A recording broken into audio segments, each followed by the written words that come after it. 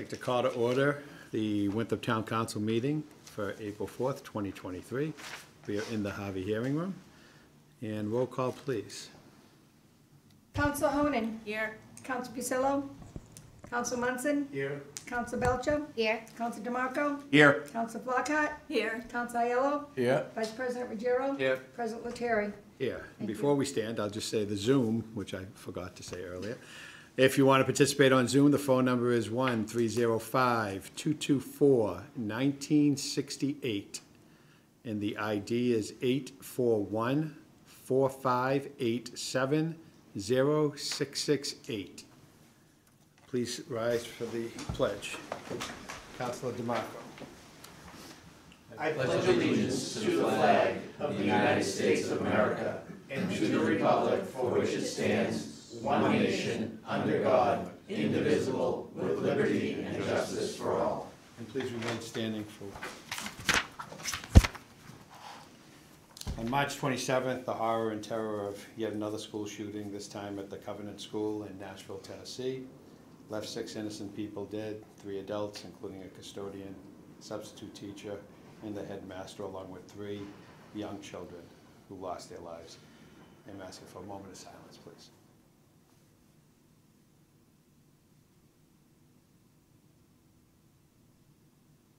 Thank you.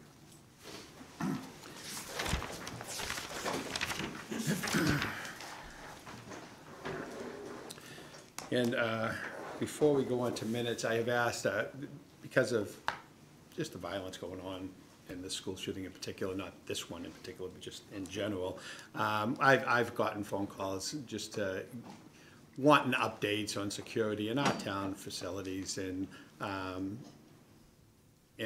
thank the superintendent for being here too, and Lisa takes her role incredibly seriously. Obviously, educating our kids is foremost at the forefront, but providing safety for our kids is also something she thinks about constantly. And I just asked the police chief to come down, and there's only so much we could share in a public setting, but just to give us a little overview on security.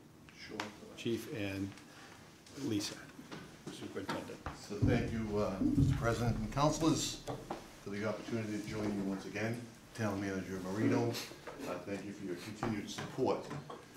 So I guess we can say that we've been working on school security since I've been the police chief, and much of the upgrades that we've received has been through the generosity of Speaker DeLeo with the juvenile and youth safety grants. We've made incredible and remarkable progress.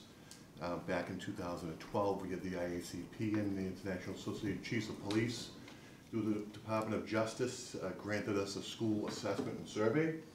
In 2014, they came back to reassess us, and we made all of they told us, they gave us a 5-year plan. They were very impressed that we have made all the upgrades that they recommended within a 3-year period instead of a 5-year period. So again, every year, come August, we go through the schools with a checklist. The superintendent gets a report from me, Chief Wiley, the building commissioner, who's there as well doing the inspections with us. So we have a whole team, school resource officer. Every phone is checked, every camera is checked. Detective Wayne Carter runs the camera systems for the entire town, including assisting with the school's security cameras as well. So we know in live time if one is down, they're immediately fixed. They're on the priority list. A school camera goes down, that's fixed that same day. We have a vendor called Lantel, which is contracted to the Homeland Security UASI in Boston. They're on the state contract list, and they do our cameras as well, because a lot of our cameras are connected to the infrastructure of 9 other communities. But again, as you alluded to at the beginning, we can't get into the specific details of where these devices are, how many we have, what buildings they're on, or other security measures that we have in place would defeat the purpose in a public session to go into that. I can tell you that Lisa has been worked many years on the threat assessment team. I joined her on that team, as well as the school psychologist, multiple administrators, Scott Wiley from the fire department, Chief Wiley from the fire department, And if we have a potential threat or we hear rumblings of a threat, we convene the threat assessment team as a checklist to go through. We're also members of the NMLEC, Northeast Metropolitan Law Enforcement Council. The primary reason for joining NMLEC was their STARS program. The STARS program gets activated on any type of threat to a school. They combined with police officers, school therapists, social workers, principals, and superintendents that deploy to your school to assist the superintendent, the administrators in that school for whatever the crisis may be. It's a huge multiplier for us, where if we need multiple disciplinaries, we call one number, the whole team is deployed. With them comes specialized equipment as well, including metal detectors if we ever needed them. They can install them within 15 minutes. They bring them with them in a trailer that's stored in another community. So we have access to all of these great features by being a member. It costs us $2,400 a year to be a member. We also have team with the police officers that join the team. Rob Carter is a school resource officer on the STARS program. Sean Perrin's on the motorcycle program. Dave Brown was on the K-9 program until we retired that K-9. So we have to contribute resources as well. And again, just as a reminder, we had an unfortunate active shooter event here in the community, now almost 2 years ago. NMLEC deployed their whole strategic team, including motorcycles and SWAT officers and command posts and everything to relieve the Boston police and allow Boston police to return to Boston. So NMLEC is not just there in the STARS program, but there as well for other tragedies and emergencies within the town. The NMLEC team was all deployed up in the Lawrence and Andover area when the gas explosions were there, and they were there for weeks. So they're not just some people that come and leave. When the cameras go away, they stay and support the community. So I will allow the superintendent an opportunity to fill in the blanks where I left out. Sure. So as probably most of you have spoken to me, are aware, security and the safety of our students and our staff and our community is the #1 priority of the Winthrop Public Schools. There is nothing that is above that. Our working relationship with the police department, fire department, and other town agencies like the DPW are critical in terms of our success management and funding of the number of things that we do with our schools. We can't really separate any of the departments from the school department. One, we need them all to help us, and two, there's not enough funding in the world for us to have something so secure that nobody can do anything to us. We are well aware of that, so there is no full safety.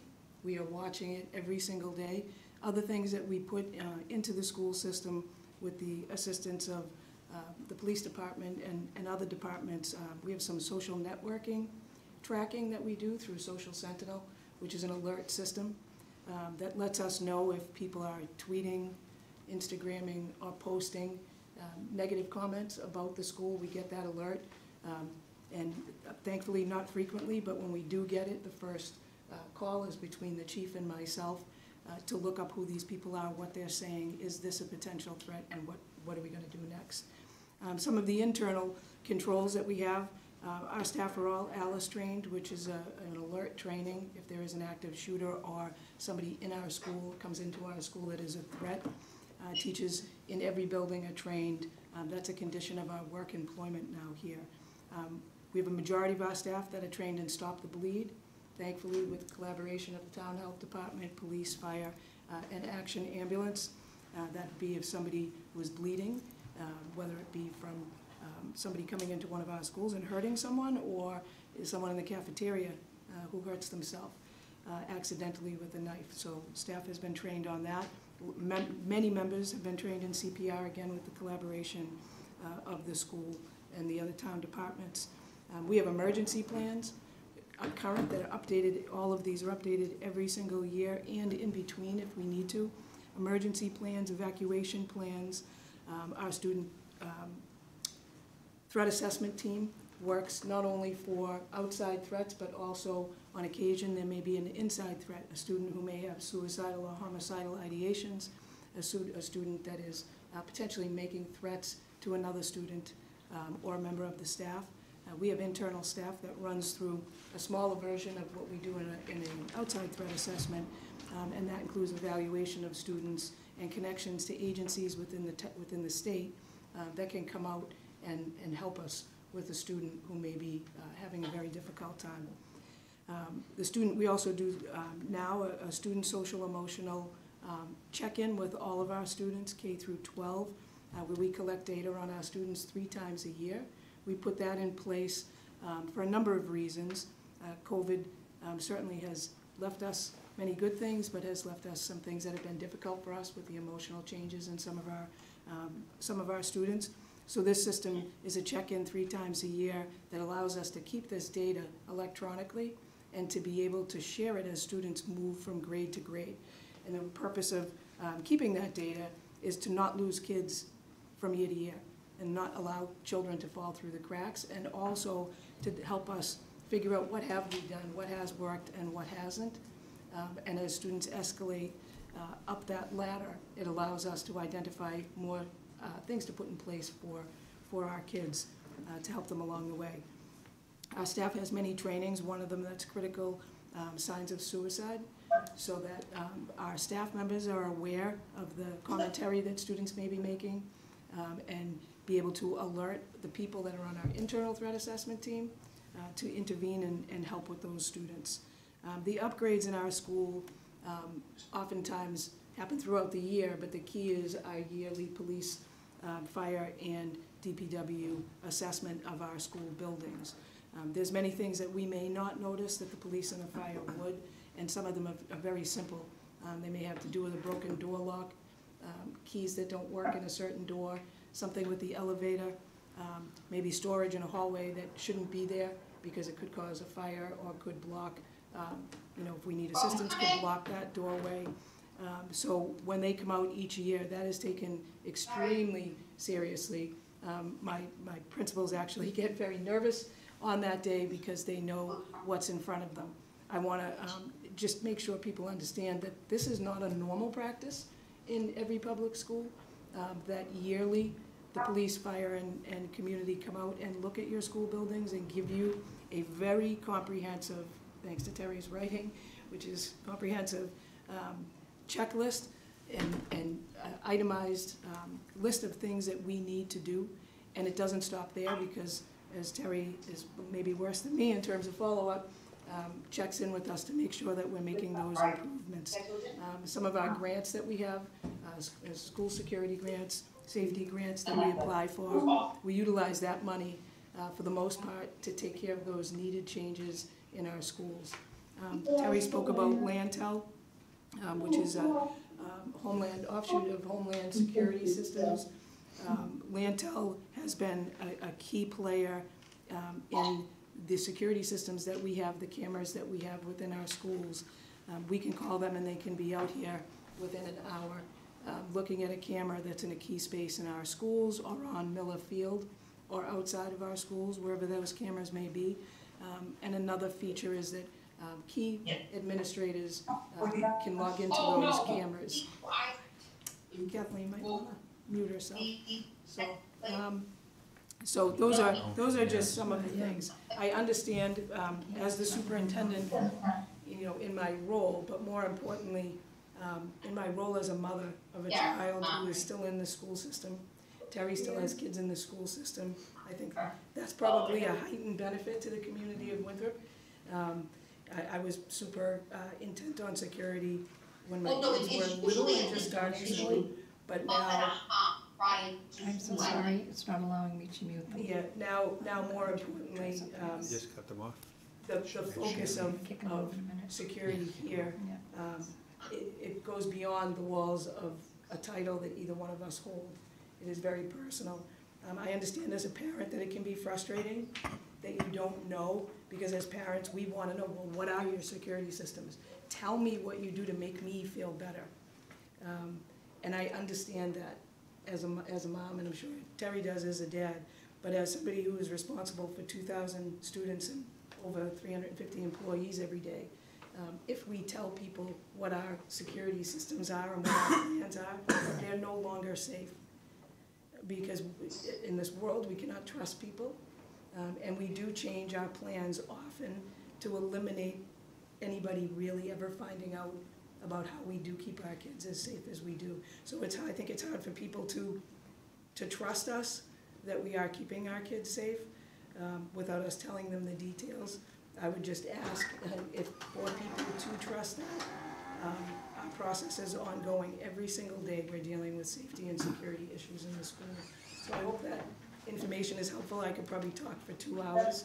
My voice will not let me talk for another 2 minutes, but I'm happy to answer. No, it's very helpful, and no individual, no municipality is infallible, but we just want the residents to know that we take security incredibly seriously in our town, and like the superintendent says, it can't maybe be said for every municipality in the state, but we, public safety officials, our school department, our town departments, take this extremely seriously, and we understand that there's only so much you could tell, and I'm happy for that, because I shouldn't know, and there are people out there that shouldn't know, but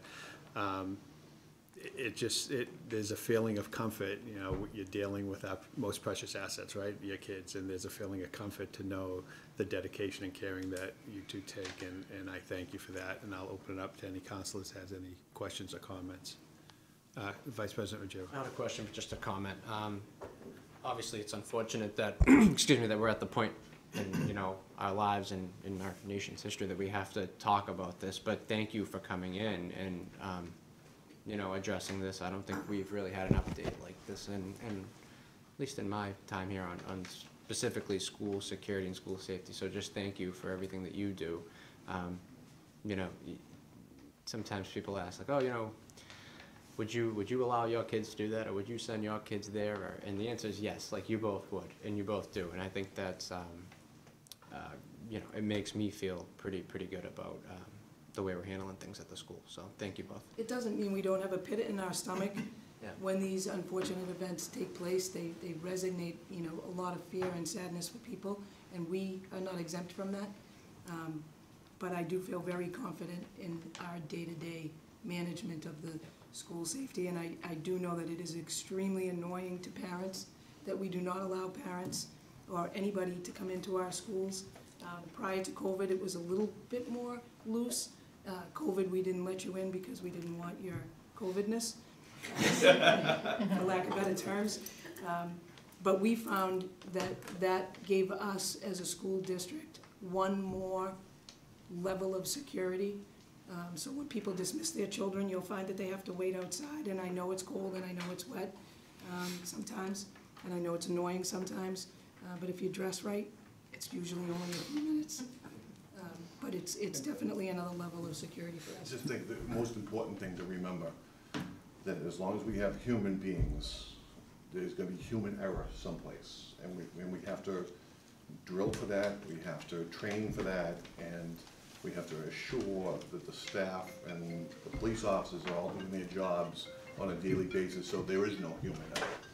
But they say that we're going to be 100%, and when you factor in human errors, we can't say anything's 100%. I'm going to say I'm very comfortable sending my daughters to school every single day. I rest comfortably knowing they're in school every single day, and I don't. There's a run, hide, fight out there. There's Alice. There's Alert. No matter what you call it, it all boils down to the same thing. It really is a run, hide, fight program, no matter what you call it. Now, the state is adopting the NFPA 3000, which is the National Professional Firefighters Association, a 3000 standard. That's a state standard that police, fire, and EMS have to meet within the next year. So we've already worked on that. I'm already trained in Alert. The Alert at the University of Texas is training the trainers in Massachusetts. We will be sending train the trainers, and then we will drill with police, fire, and EMS on how we respond. So we're good inside the school. We've been doing what they call ASHA training, which is a multidisciplinary response. Who's coming into the warm zone, who's staying out in the cold zone, and then who's going after the person inside the building. So that's now the latest training that's coming. We'll have it here in Winthrop as well. We'll train every shift, and then hopefully we never need it. Basically what we did is we took the planning and the efforts that we've done with the school and plopped them in the middle of Shirley Street and took 2021. And it worked out well. The response time was quick. We isolated the incident quickly. It was unfortunate we lost 2 people during that day, but then we had reunification, and we had mental health follow-up and community mental health follow-up through public health. I've gotten more calls based on our response to that event saying, how did you figure that out so quickly, and who implemented it? It was easy because we've been working since 2013 with Meredith Hurley's office. So we had this already planned for the schools, and we were able to just transfer it. So it's a benefit that all the training we've done will benefit the whole community no matter where it is. And hopefully we never have another incident like that. And with that incident too, I think the community may or may not know, Winthrop being the community that it is, Recording in students progress. or children were affected by that as well, whether they saw something on TV, whether they saw something in reality, whether they heard something. So the other aspect of the training that Terry has gone through that we've then implemented in the schools was the reaction of who was showing up at the table. So after the incident was dealt with on an emergency basis by the police, the follow-up didn't just go to the people on Shirley Street and those that reached out. It went into the schools because all of our children were affected, and that is because of the relationships that we have and the work that we do together as a community. So we are not separate in any way, but we're trained at different levels, and I think the training of our staff in schools and our children, when I say we're training children, our children are trained to listen to the adult who's in charge of them. And the staff training has been difficult because it's hard to practice these drills because it's scary to think that it could happen here. But I think it's the most important takeaway from all of that with our staff, that it is better to know what to do and have a chance of survival than not know what to do and likely not survive. And so that is why we put so much time and effort into it, as scary as it is for families and for our students. So. And we have the public health department with us when we drill. So we have the counselors with us in case we trigger any negative emotions. There's a room that they can go into, and counselors are there on scene to deal with that. Because you don't know who's been through what in their lifetime, and we want to have support there for them if it does trigger something. So I'll leave you on this. I know budget time is is quickly approaching. When you're looking at town buildings and you're looking at schools, take a good long look at building maintenance money, because that equals security. Allows us to fix a door, to fix the locks, to do the smaller things that we need to do to make sure all buildings are secure, not just the schools. So I just urge. I know the town manager has that philosophy as well, and I think we're in good hands this budget season. But I just want to remind everyone that during the budget season, building maintenance money is very important to us. Just a couple of quick questions left. Councilor Munson, then Councilor Flockhart. Thank you. We've been fortunate to have a lot of shared parenting moments with kids in the same age, and I'm thankful for both of you and for the whole town at wide to make it a safe place for them.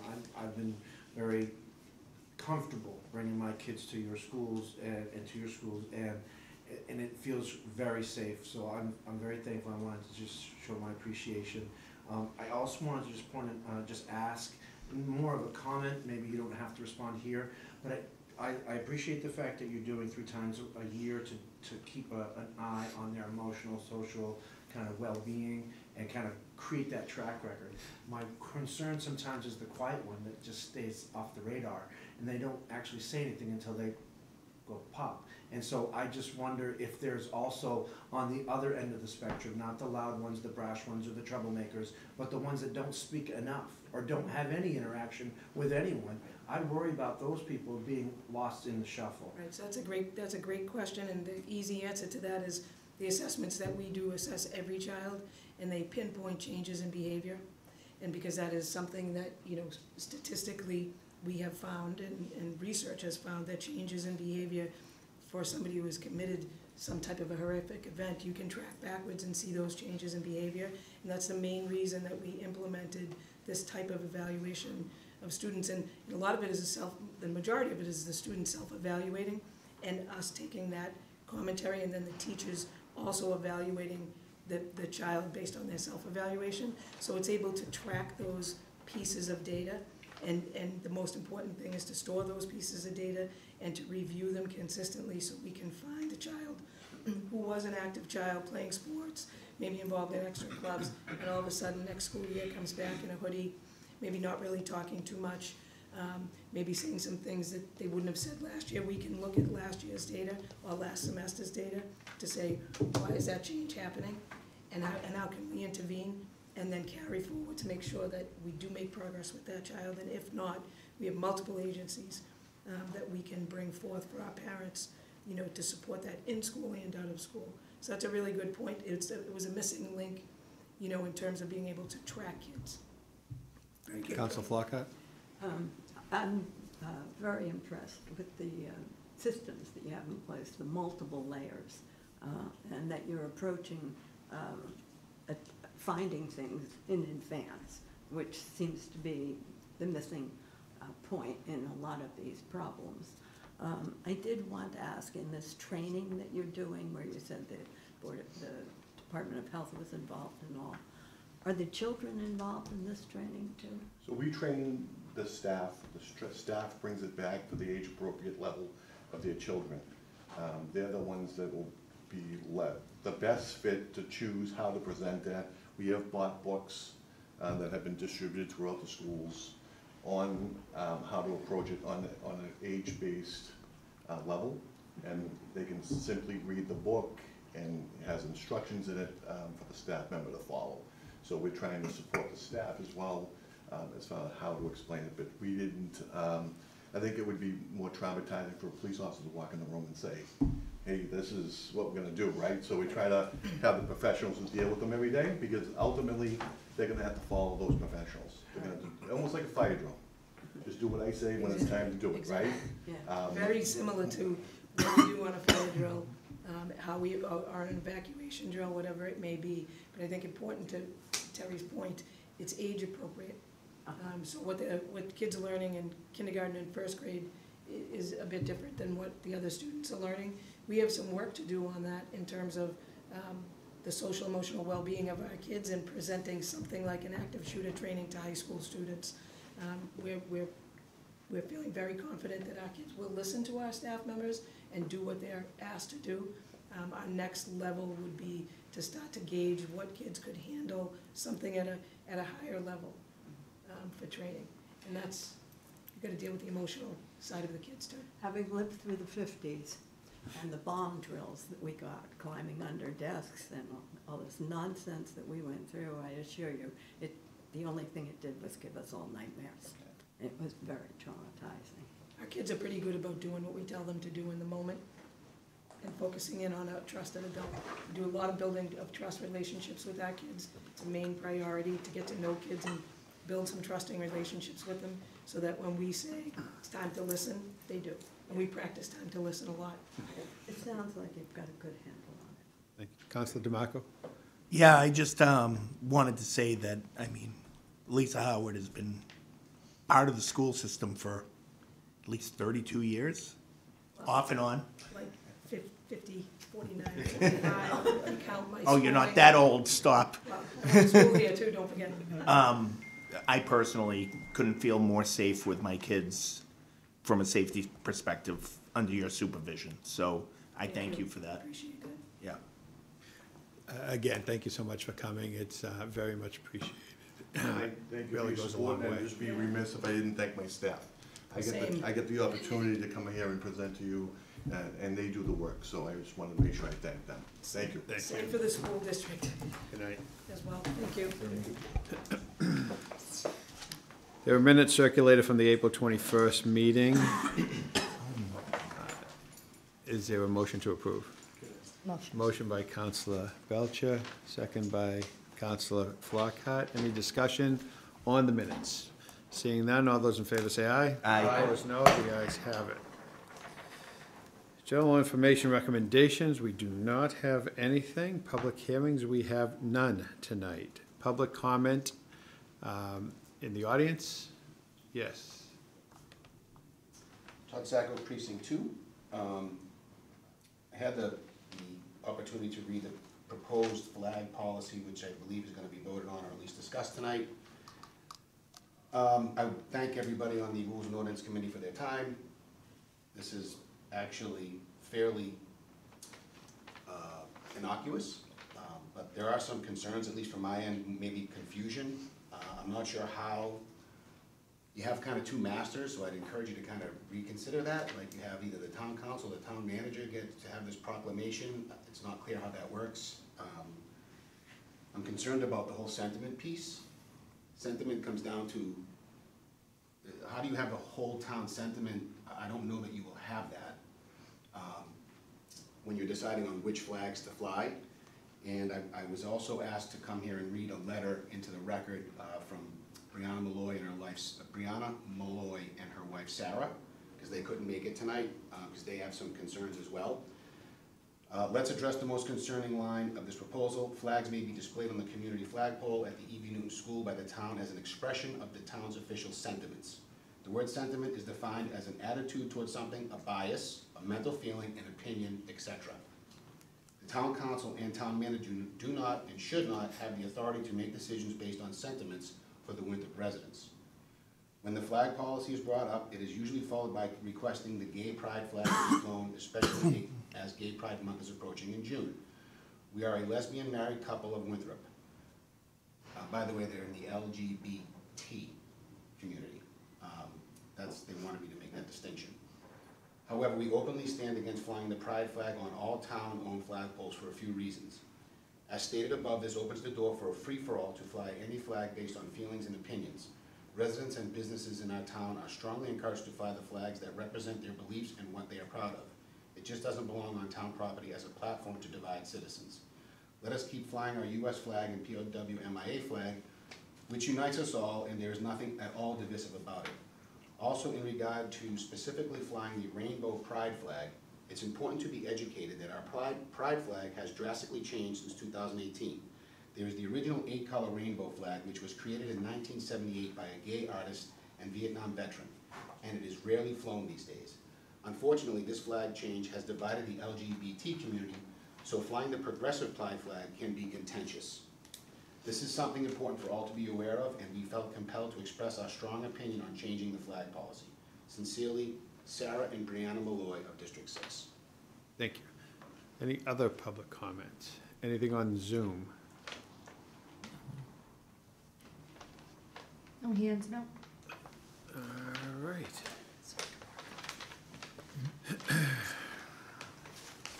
Correspondence, Denise? I have received none. Any councilors? All right. Committee reports. Finance Committee. Councilor Belcher. Thank you. The Finance Committee met this evening before this meeting. It was myself and Councilor Ruggiero. There was one motion that we went over about moving funds from the legal services line to the personnel line. This is mostly administrative to shift the funds from the line that we use to pay KP Law into a personnel line so we can pay the town's in-house counsel through the end of this fiscal year. All right. And that will come up in old business. Rules and Ordinance, Vice President Ruggiero. Thank you, Council President. The Rules and Ordinance Subcommittee met on the 29th of March. We took up 2 items, 3 motions total. The first, in attendance were myself, Councilors DeMarco and Munson from the committee, and Councilor Belcher as a ex officio member. The first issue we took up was the pair of motions that was presented to the council at our last meeting related to the composition of the Board of Appeals. The first motion that we discussed would increase the size of the Board of Appeals, so it would require us to appoint additional members to that. The second motion, coupled with that, would adopt Mass General Law, Chapter 39, Section 23, which would allow the associate members of the Board of Appeals to step in and vote for an absent member, a regular voting member of the Board of Appeals. If that person were to be absent on the day of a vote, provided that they had missed no more than one meeting during the hearing process, and that they attest in writing that they were aware of all of the facts and provisions, and that they watched a recording of the meeting that they missed. In our opinion, this would make for a more efficient process. It would expedite might not be the right word, but it would create a more efficient government. The general consensus that we were in favor of these. We had a few follow-up questions that we sent to Attorney Cipolletta, which we received answers on, and we're really thankful for that quick response. So I think our concerns were clarified in committee, but we decided to hold these until our next council meeting, just because we haven't heard back from members of the Board of Appeals directly yet. We want to make sure that we give them ample time to consider these and get back to us with any opinions or thoughts that they may have before we take a vote. This is the adjudicatory body of the town, so we want to make sure that before we change anything with their workflow or their composition, that we have their buy-in, because that is a tough committee to sit on, as we all know. So we want to just make sure that we're all on board here. But I do expect that at our next council meeting, we will have a recommendation to be voted on. So if any public hearings need to be posted to change the ordinance, I request that we do so. Yep. The second policy, or the second issue that we took up, was the flag policy. This is something that the council's been talking about for years now. This was neither a rule nor an ordinance, but it was referred to our committee for further discussion. We were presented with this policy from the town manager. The town manager had reviewed this with in-house counsel and compared it to what's out in the space of government these days, to make sure that this passes muster with the recent Supreme Court hearing and finalization of the City of Boston case. So that policy was moved forward unanimously, and it is in your agenda packages for consideration this evening. Thank you very much. Has a question? Yes, Councilor Ayala. There had been a related, on the Board of Appeals issues, there had been a related proposed ordinance change. I may have missed something about change of use restriction. Is that still in committee? What's the status of that? That's not technically with rules and order. Where did that Rules go? and ordinance. That's part of the Ordinance Review Committee's recommendations, and we're going through our in-house attorney to get some more clarification on a couple of those items, including, including the variant, the transient lodging, and Airbnb and such. Okay. Can we try to schedule that soon? Yes, we hope to get that. So we think, the Airbnb ordinance and transient lodging is going to be a little extended. I think it's going to take some time to get it correct. And I think we should be able to hear back in a sooner period in terms of the use variance. Okay. Yeah, and the Airbnb ordinance as well, to the extent Incredibly we can important. fast track that. Yes. It's sort of running rampant these days, so the faster we can go, the better. Thank you. Thank you. Any other questions? School department met a week ago Monday. Major topic of discussion was the good news that the contractual situation with the ESPs has been settled. So we discussed that. Also on discussion again was the budget and the fact that the school committee will be voting on a recommended budget from them in a subsequent meeting in April. So they look for your input, parents and citizens alike. If you have any input on the school department budget or any thoughts, they would appreciate the comments. Town managers report. Thank you, Mr. Council President. On the topic of the flag policy, the flag poles are scheduled to be installed at before the end of April. So the 3 flag pole system we've been referring to at the E.B. Newton building will be installed. I drove up Friday to take a look at the ferry boat, check a look at the new engines on last Friday up in Newburyport. Everything's on track. We need to a little bit more wiring they were working on, and then they have to schedule the sea trials, they call it, with Cummins Engines, the company that supplied the 2 new engines. So that'll be happening hopefully next week, but the mechanic that was working on it was on vacation last week. He's back tonight, so I'll be talking to him tomorrow to find out when that's gonna get scheduled, so. But we're happy about the work that was done, and the ferry looked good. It's in the water. It's still afloat. It's all good. But after that, with all the new engines, it's good, and we're gonna get it down to the next step after that. Once we certify the boat and everything with the new engines, then we have to get it down to either Boston or Gloucester to have the Coast Guard inspection done. We're in the every other year cycle, so this is the year we have to pull the boat out of the water and do a hull inspection. So we just got to get that coordinated and scheduled. So we were hoping for the 15th of April. I don't know if we'll make that date, but hopefully before the end of the month we can get it in the water. But that's the we're pushing hard. So I'll give updates as I get them, but we're still waiting on scheduling the with the reps from the Cummins. So. It's been full steam ahead on the budget. That's where most of my time is right now, putting, anytime you introduce a new budget style and format, there's a lot of work and making sure all the I's are dotted and T's are crossed. So we're doing that, making sure all the numbers tick and talk back to the, the main book document and all the expenses and revenues match up. So we're working on that diligently with the finance team. Also met with and working with the local veterans groups and our VSO, talking about Memorial Day. They've got an event planned for Flag Day. And Memorial Day will be slightly different. We'll start at the cemetery like we always do, but then there'll be a brief walk up back to Town Hall for a small ceremony after that. So keep that. More to follow on that, but that's what the plan is right now.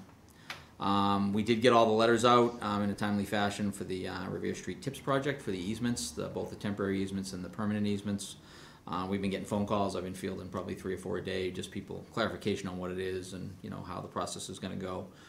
They've got to hold those letters for 30 days, and then we'll work on that. We'll be back for additional votes with the council as we move forward with what they call the takings, and then we wrap that up. And we're still on track, though, to put the project out to bid in June, which is a crucial piece with Mass DOT, so we stay on target for start this work next spring, summer. So, union negotiations going well. We still got the the Superior Union and the Patrolman and Sergeants Union for the police. We're making good progress on that.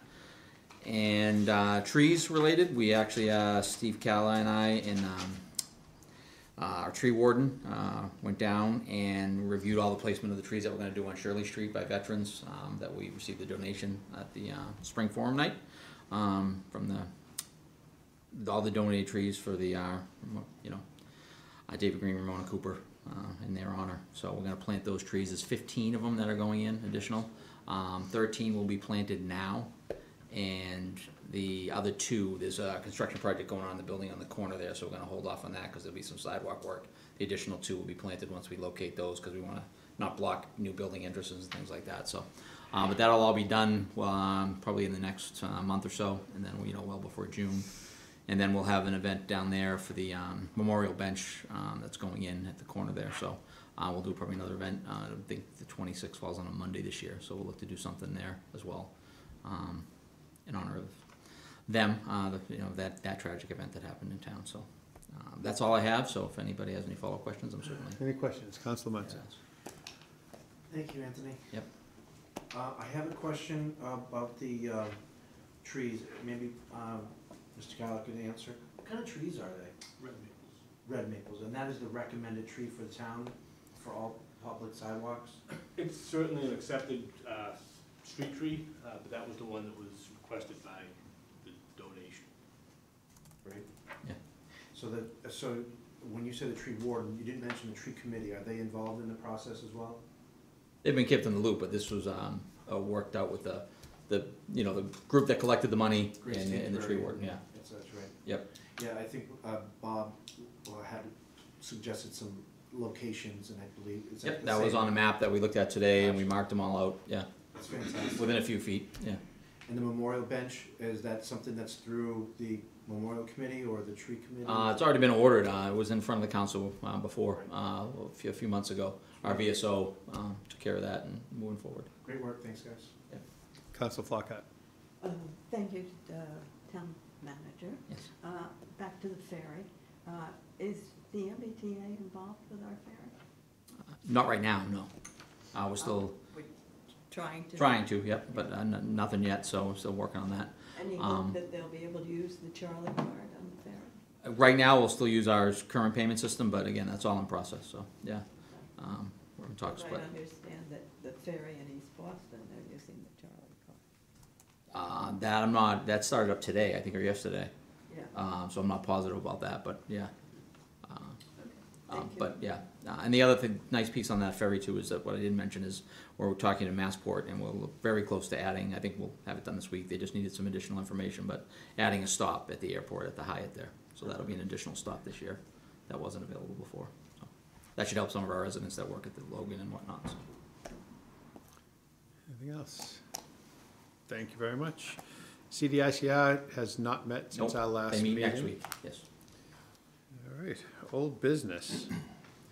Town council vote to transfer $18,000 from town attorney legal services line to the town attorney personnel line. Councilor Belcher. Thank you. This passed unanimously, and this is mostly administrative to add a new line for town attorney personnel. We previously used the line that is town attorney legal services to pay KP Law, and since we moved council in-house, we need to pay from a personnel line. All right, this came out of committee with a positive recommendation, does not require a second. Any discussion on this motion? Yes. One thing, Town manager.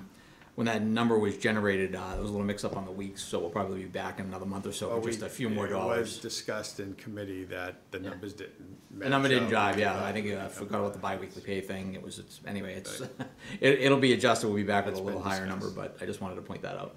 Thank you. You're welcome. Any further discussion?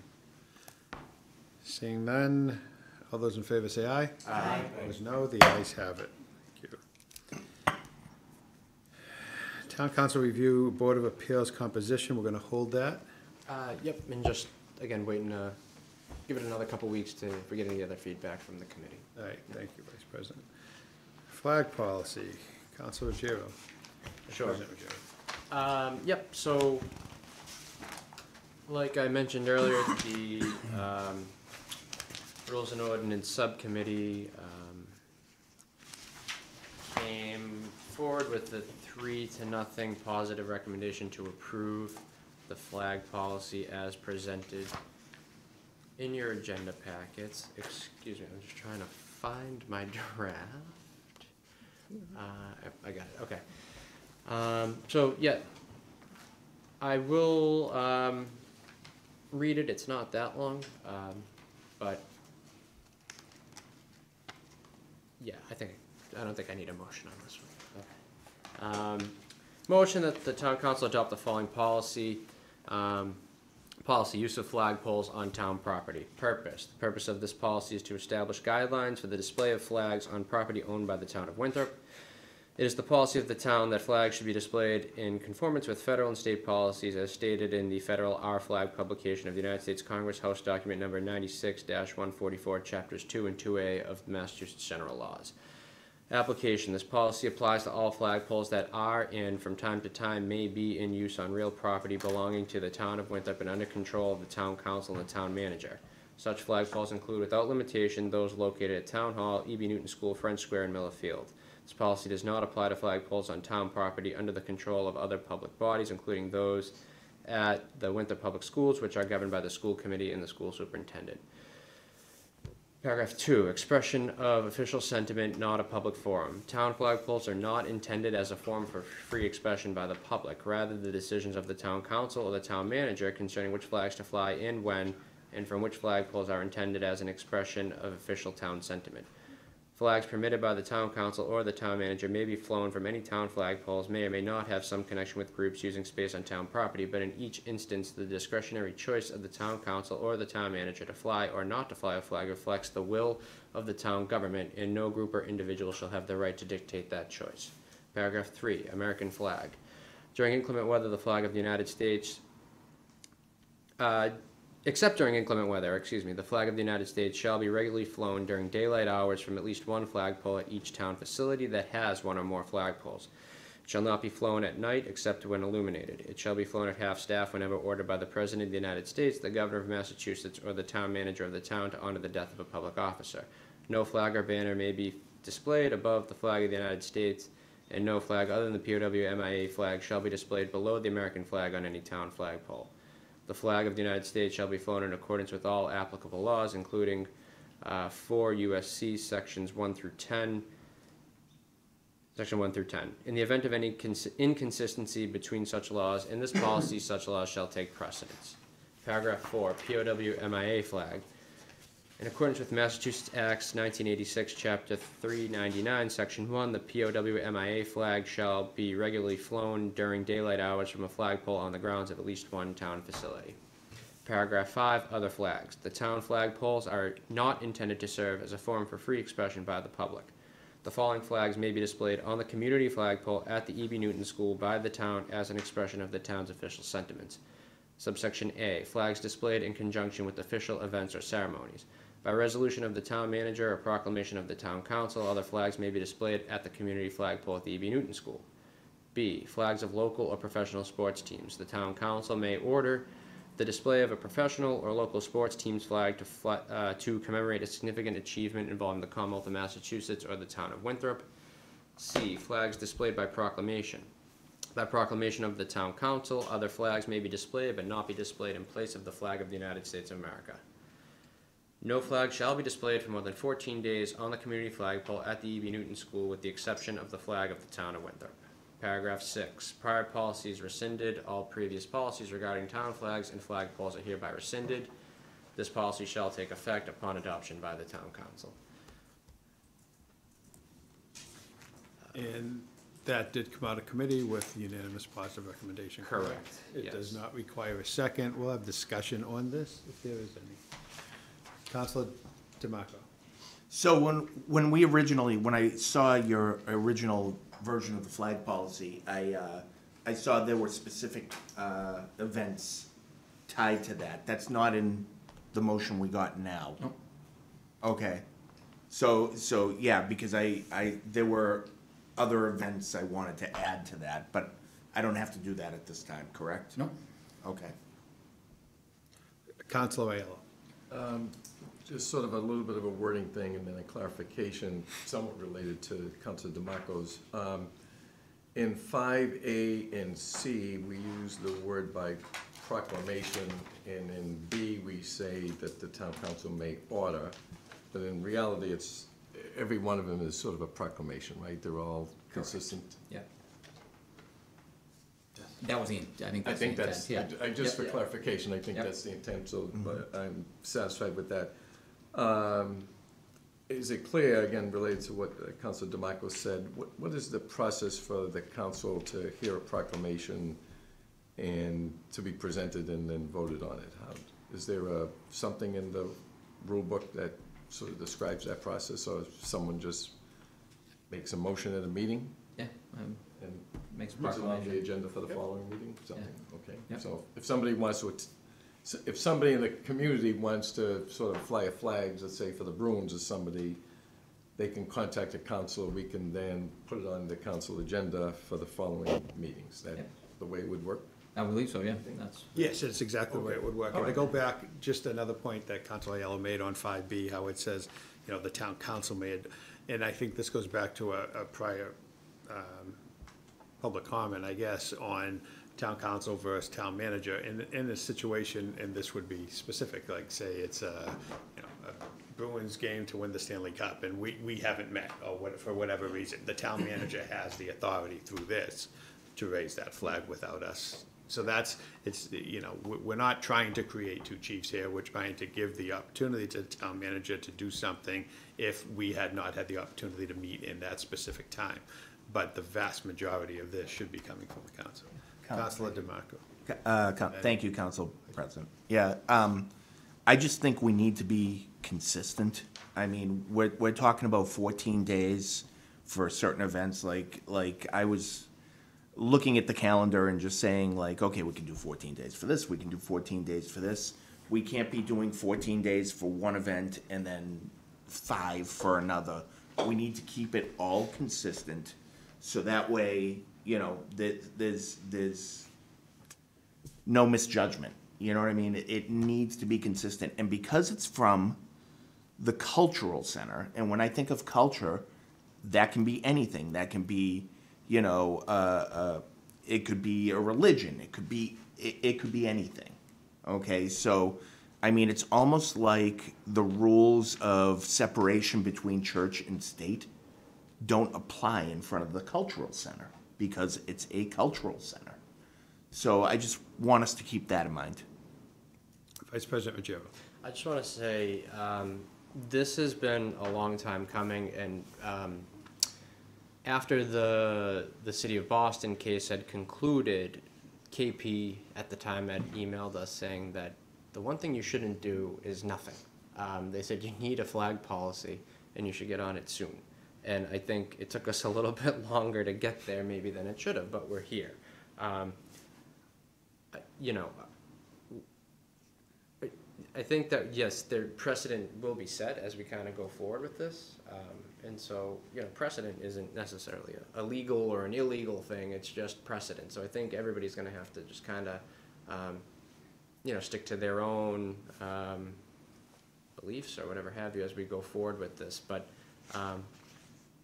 you know, I think that we have a really good policy in front of us that takes elements from other flag policies across the country that have passed muster. So I think that's definitely a positive thing here as well. Councilor Thank you, President. I was hoping for a little more clarification. Just in the event that someone wanted to propose something, they could call, a citizen could call or email their counselor, their precinct counselor, or counselor at large, or just directly to an email to the town council. Can you just clarify on that? And I have two other subsequent questions. Yeah, there's a town council email, or you can, you know, reach out individually. And so would they advocate for it, or just suggest it, and then that counselor would just go ahead, therefore, bring it to the attention of the whole council? Bring it to the attention, then it would have to, you know, get the necessary votes and everything else. I mean, Right. not every council may agree, right? So, Right. and then, And so, to that effect, can you just clarify why it's not a freedom of speech issue? that's the Shirtlift case. It cannot be. This is the guidance that you got for the Shirtlift case. That's where Boston got in trouble. You know, it's not about what the public wants to fly. It's about the sentiment of the town, and it's a town government decision, not a free speech issue. So not every flag will be flown just because it's not a Correct. freedom of speech. Somebody could come forward and the council says doesn't get the votes and the flag doesn't get flown. So it basically boils down to the sentiment of the actual councilors that vote. Right. If that- Yep. So that. And they could not even, just because it comes up in public comment or whatever, it doesn't necessarily, the council doesn't have to take it up. It's the will of the town government, you know, it's the sentiment of the town that way, as the elected body. And I do think that there is some room for divisiveness on this, and it could create some issues if one flag, let's say we celebrate, let's say, you know, this population is predominantly, you know, of certain heritage. If we raise the flags to celebrate their heritage, then all of a sudden other countries may. So it does start to, like, the second we start getting some requests, it will actually invoke more conversation and discussion, because like we said before, it creates a precedent as soon as one is accepted or denied. So it will be challenging at times to kind of see this through, but for the most part, we're following the federally recognized events that will not be any surprise to anyone. Right. And most, if you look up the policy around flags, most of them are tied to the American flag, right? Most of the federal holidays, other than Juneteenth, I think that's the only one that has its own flag, but everybody else is tied to how you fly the American flag, whether it's at like Memorial Day, you know, half-mast and it gets raised, you know, those kind of things. So yeah, for the most part, those are all laid out. In terms of town morale and supporting our local schools and local teams, I think it would be a no-brainer to have, let's say, you know, the Viking flag pride. going Yeah. as soon as we win, you know, as we're approaching playoffs, or, Yep. you know, something like that. But Yep. the other bigger stuff, you know, do you have any flags already that have been proposed or suggested, or is this going to see as you see basis? As we go, I mean, we all, you know. Great, thank you. Councilor DeMarco.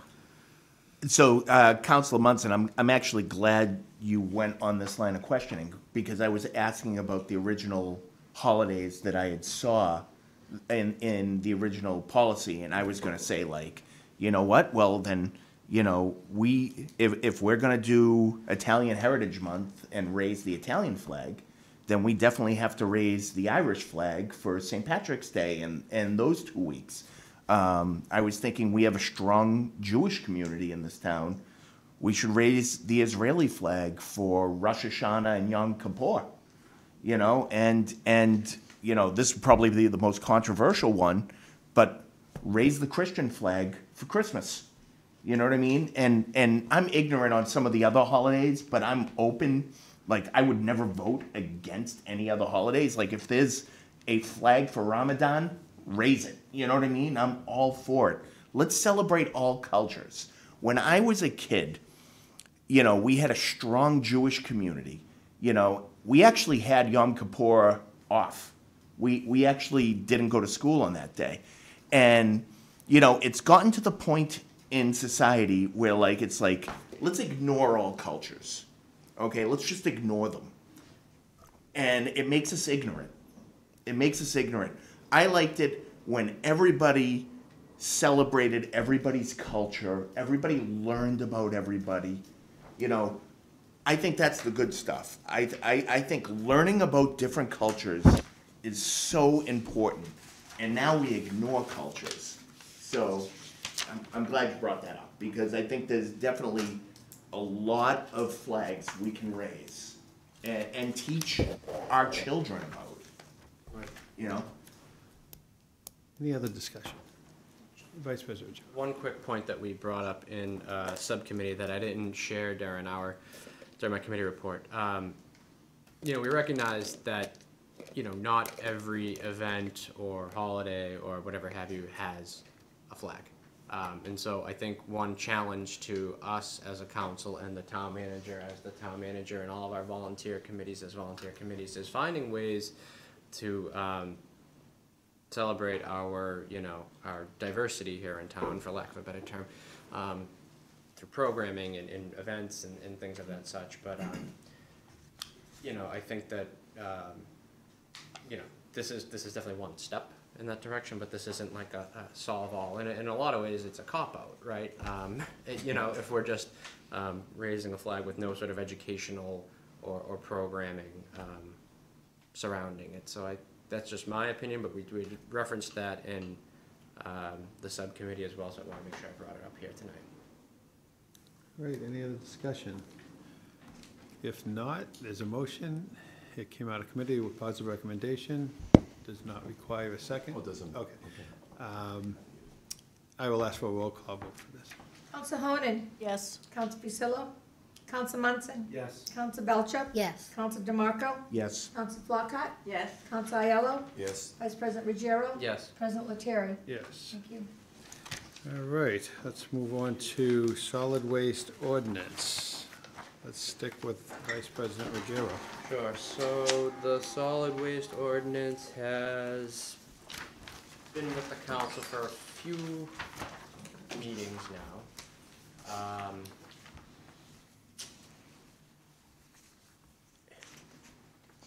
This is a 5-pager. Yeah, this one you do not have to. Yeah, I think there's a motion. No, read it, read it, read it, By read Council it. Flockhart to waive the reading. I'm gonna There's offer a my second assistance by to help. Council Aiello. All those in favor of waiving the reading signify by saying aye. Aye. Opposed, no. The ayes No. have it. To summarize, reading. Yeah. just to summarize, just as a reminder, this council voted to put this in an enterprise fund a year and a half ago. We voted to set a fee on this a year ago, just about, maybe my timeline's off. What this does is that it codifies our solid waste and recycling curbside collection program into our book of ordinances. It gives deference to the town manager to set the fee, but he already has the ability to do that through those prior motions, but it more so formalizes that. It also gives deference to the town manager to charge for overflow bags, right? I think this is the big change here, is that we're getting closer to an equitable system where you're gonna pay for the amount of trash that you produce. That is one of the changes here that is coming out of this. This also allows the town manager to privately negotiate with some of the rooming houses in town, the board and the housing authority. So that's what we're voting on tonight. We're not voting about a trash fee. We're not voting about an enterprise fund.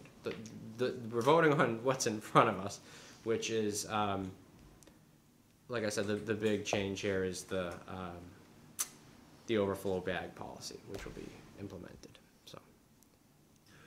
So most people in town, this ordinance will not affect in any way, shape, or form. What it does, and again, just to clarify a little bit, when the previous town manager signed a trash contract. The contract stated that each household would be able to throw out one bag of trash, one barrel of trash that was provided by the town. We have, over the past 2 years, been very lenient with that and given people the ability to try to, the goal of this, I think, has always been and will be to reduce the amount of solid waste we throw out as a town. So we've enabled people over the past couple of years to throw out, to basically throw out in accordance with what you allowed to throw out what they wish. And so if it was 2 barrels, it was 2 barrels. If it was 3 barrels, we were still picking it up. Now, since we are halfway through the contract, we are trying to enforce the contract, which again will help us to throw away less trash. So, and there are regulations set by the Board of Health, and we have the chairman of the Board of Health with us, so if there's any questions, please feel free to speak up, Bill. But, part of the guidelines with the Board of Health is there are certain times when you could put out barrels. Barrels are to be of a certain thing, and the covers of these barrels are supposed to be able to close flatly, correct? Thank you. And that will continue under this policy. And as the Vice President said, and thank Rules and Ordinance for all their work on this, and the town manager as well, and the Board of Health as well also. But this enables us to get to, again, a more equitable system. And again, I strongly believe that this will not affect, this specific ordinance will affect a few amount of people in this town. Along with this ordinance, there will be some sort of abatement process available, which we can talk more about also, which will give people the opportunity, again, to throw away less trash and maybe get a smaller barrel or such. There will be certain abatements available. But if there are questions, and I'm sure there will be, questions on this again is coming out of committee. It has a positive recommendation, does not require a second. Before I go to the council, I will ask the chairman of the Board of Health. Thanks, Council President. I just want to say that I had a pleasure working with both the town manager and the ordinance committee to basically try to make sure that we're on the same page. And after you pass the ordinance, we will look at our regulation again just to make sure that they conform so that there's no confusion. Thank you. Yeah. Now go to the council for questions. Or comment. Or comments. Councilor Munson. I just want to say thanks. You guys put some solid work into it, and it's a nice piece of legislation, and I think that it's making our town more efficient. And I think that where the world is going, there's nowhere to put the trash. We need to reduce it. I think it's great. And we're going to reduce our costs as a result. So thank you for your hard work. Councilor DeMarco. So, this is kind of funny. When I was a kid, I got paid $5 by my grandmother and my parents to take out the rubbish. That was my job, and it was usually like 6 or 7 of those green trash bags that I had to just plop out front. And then we had, 2.5 overrides left and right in the late 90s trying to do things. And one of them was actually, like, if you don't pass this 2.5 override, there'll be no high school sports ever again at Winthrop. And the town actually said, no, we don't believe you, and voted no. And of course, that's how the Viking Pride Foundation was formed. Then they itemized the 2.5 override to include the trash fee. My understanding is that we still pay taxes towards our trash right now, correct? Yes, right now you do. Right now you do. Yeah. So if we're paying taxes towards our trash. And you will continue to after this. This is not fully. Correct. And you have a family of 5 in one house, and you have a family of 2 in another house. They're essentially paying for the same barrel and the same recycling bin, correct? Based on that, I can't vote positively for this. Okay, Councilor Flockhart. Just to build on what you said, I live in a 106-unit building. I pay taxes too, to all of this. I have private trash collection, as does every other building in this town that has more than 3 units. So we're all paying the taxes, but they're Yeah. for lots of things. Vice President Ruggiero. I just want to reiterate, we're not voting on a trash fee tonight. Correct. You already voted on that a year and a half ago. I don't remember the vote count, but we already voted on that. It's already in an enterprise fund. We already voted on the trash fee. So that's not what the vote is about tonight. So I don't want to weaponize this and make this a political lightning rod. Like that's not what this is. That vote already happened. So this is completely separate, and this is just adding a layer to it that will make it more equitable, so that you are now going to have to pay more for the amount of trash that you produce. And I think that's the path that maybe we want to get on. This is basically enforcing the contract that was signed With 2 years capital. ago with a caveat to give people the opportunity to continue to throw away more than was allotted by the contract. If we vote this down tonight, everyone's still going to get a trash fee next year. It's not like we're saving the trash fee for this. That vote already happened. Councilor Belcher? I was just gonna reiterate what the vice president said and what the president mentioned. This isn't a vote for the fee, that this just codifies what we already have in practice. And the feedback I've gotten often from constituents is that they don't think it's equitable that their neighbors throw out twice as much trash as they do and they're paying the same fee. So that eradicates that issue. This policy takes care of that. And hopefully with the abatement policy, it will give people maybe, and I'm not distinguishing, but maybe seniors that throw away less trash, the opportunity to get a smaller sized barrel. You know, the goal is to throw away less. And I will say, and I do want to say, and I've asked the town manager and the DPW director, who is here with us, to give me a little flow chart, which I'm going to expand a little bit and share with the council over the next week or so, which just gives us a recap of the tonnage that we use on a monthly basis and the prices that we're paying. And it's really incredible. And it's incredible to look at the fluctuation in prices, for example, of recycling that, you know, a year and a half ago was at $11.67 a ton, and today is $115.33 a ton. And these are very variable. But I do want to say that during these past 2.5 years of enacting this was a major change for the town. This is something brand new. This was groundbreaking. And I want to thank Steve Calla and his crew in the DPW and now the Trash Enterprise Fund for really making this a relatively seamless transaction. This was a major deal, and I want to thank you.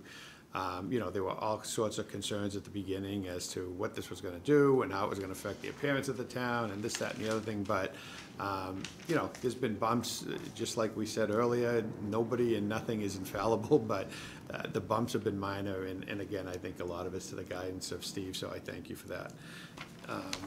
And I thank you for this transparency in terms of the tonnage that is being thrown out. And you could see a decrease in tonnage too, and I think that's just the learning process. But again, don't want to belabor. Any further discussion on the change in the ordinance? Seeing none, I'll ask for a roll call vote. Counsel Honan. Yes. I'm sorry, Counsel Castillo. Counsel Watson. Counsel Belcher. Yes. Counsel Flockhart. Yes. Counsel Aiello. Yes. Counsel DeMarco. No. Vice President Ruggiero. Yes. President Lettieri. Yes. Thank you. The committee handbook was somehow put on the agenda, but It's we been- did handle this at the last meeting. Council Belcher wants to read. I will do that.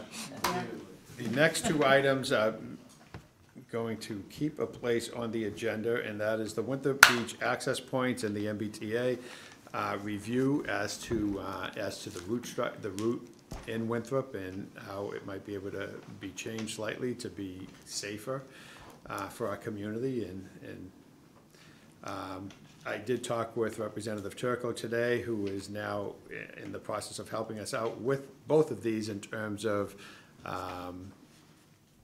giving us the ability to have representation here in very short order. We were hoping to have somebody at this meeting, and schedules seem to be tied up when we call, so hopefully maybe you go a little higher and maybe the schedules free up a little bit. So we hope to have representation here, especially on the beach project, on the beach access. I just don't want to wait until July 4th to say we still don't have access to some points on the beach. So, and we had been promised this at the end of last summer that this issue would be addressed. So we will keep on that.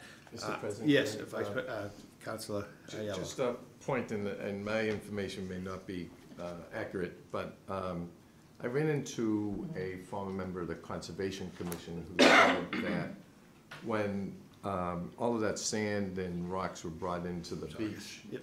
that DCR committed in an agreement with the town of Winthrop for 10 years of maintenance is baked into that agreement, and that DCR has not followed through. So I don't know if we can dig up that agreement between us and DCR that allowed all that work to do there, but that the person said that DCR is in clear violation of their contractual obligation to maintain that beach. Yep. So, Counselor Aiello, I can tell you, I saw them doing work on Winthrop Beach this week. So I don't know what. if it's consistent Yeah, with the exactly, contract. yeah. Thank you. Town council evaluation forms, employees and vendors. This is the former committee on committees. Councilor Belcher, this is still in committee, correct? We met on the 27th and fine-tuned the goals that are going to be included on the evaluations, and they are ready to come out to the council for feedback. I'll get those out by the end of day tomorrow. We're asking for council feedback by the 14th. That'll give the committee a couple weeks to put it all together, and then meet with the town manager and town clerk for the evaluations. Thank you. New business, I have one appointment I'd like to make, that the town council accept the appointment made by Town Council President Lettieri to appoint Debbie Chavez to the Scholarship Committee for a term to expire for the remainder of a term vacated. The term would expire on June 30th, 2024. Is there a motion? Motion by Councilor Belcher, second by Councilor DeMarco. All those in favor say aye. Aye. Opposed, no. The ayes have it. Congratulations, Debbie Chavez, on the Scholarship Committee.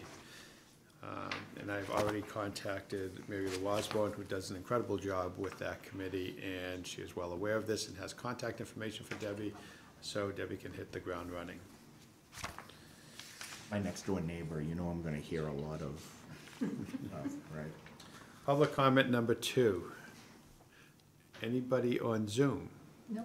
Anyone in the audience? Public relations. Does the rabies clinic just stay on the agenda? Because I feel like I've talked way too often. On April 29th. April 29, 2023, 10 a.m. to 12 noon, the annual rabies clinic at the Old Middle School Auditorium. And the senior work-off program applications are available at the senior center until April 7th, so shortly. Councilor Honan? Yeah, I'd just like to remind everybody not to throw their textiles in the trash. There are textile bins. There's one at DPW. There's one at the basketball courts near the Pillar House. Is there a third one, or just The landing. Landing. public landing? So please, if you have any textiles, don't throw them in the trash. Bring them to the dumpsters. Thanks. There's also 2 new book I was drop-offs. gonna bring that up. All right. One at the town hall and the other one down at the high school on Payson Street. All right, book drop-offs, so don't throw your books in the trash. Yeah.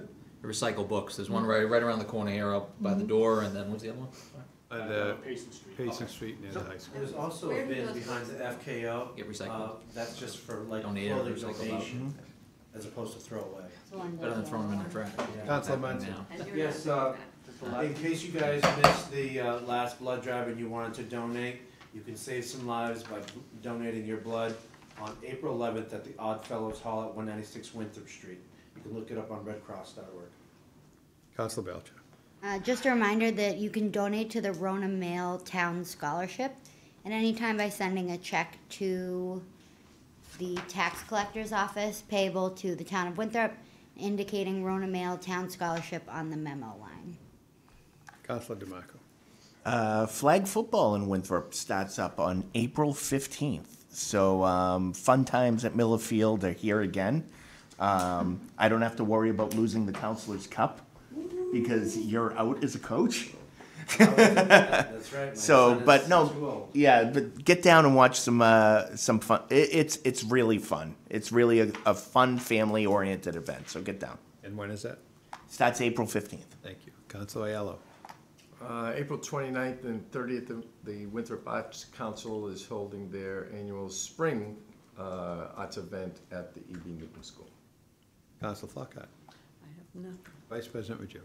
I was gonna wait until next week, but everybody else had something, so I guess I'll pitch this 2 weeks in a row, or 2 meetings in a row. On Sunday, May 7th at Deer Island, Winark will have its annual Winark Run, Walk, and Roll around the island to support individuals and families in our communities with physical and developmental disabilities. This is a great annual event. We have some great sponsors this year, as we always do, but if anyone is around and would like to attend, you can buy a ticket online. The link is consistently posted on the Winark Facebook page, but I will get a more appropriate link to the clerk for next week's agenda. But great time next Sunday, May 7th, 10 a.m., Deer Island. Thank you. With no other business before the council, I'll ask for a motion to adjourn. One more quick thing. I'd like to, I'm sorry, Council President.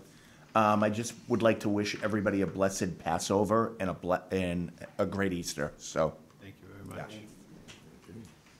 There's a motion to adjourn by Councilor Belcher, second by Councilor Aiello. All those in favor say aye. Aye. Opposed, no. The ayes have it. Thank you.